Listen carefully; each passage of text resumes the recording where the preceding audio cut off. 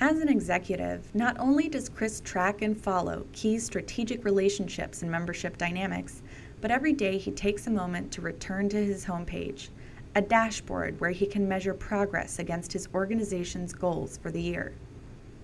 A significant source of revenue for the Cobalt Association is the annual conference. Here, front and center are department goals for the conference registrations. Not only can Chris see where they are against each goal, but he can see where they are against where they should be today. He can evaluate if they're on pace. So, Chris can see they are slightly ahead of their goal for the executive track. Chris can review multiple metrics on his dashboard.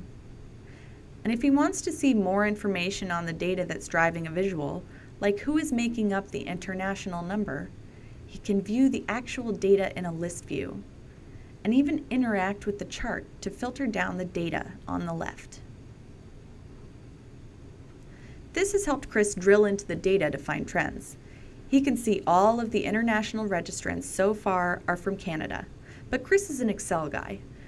That's where he's comfortable manipulating data and doing analysis. Not only can he export to Excel, but he can export to a pre-made Excel template.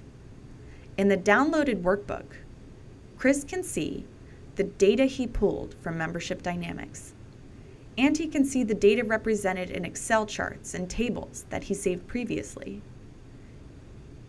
in the same format he saved previously. This same functionality is available in Microsoft Word for displaying reports, receipts, and summaries, thanks to the Office integration.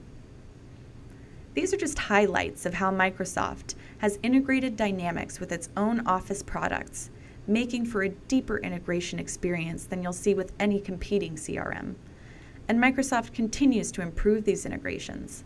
But probably the biggest reason this matters to you is that it's a key factor in user adoption for folks who are familiar and comfortable with the Office suite.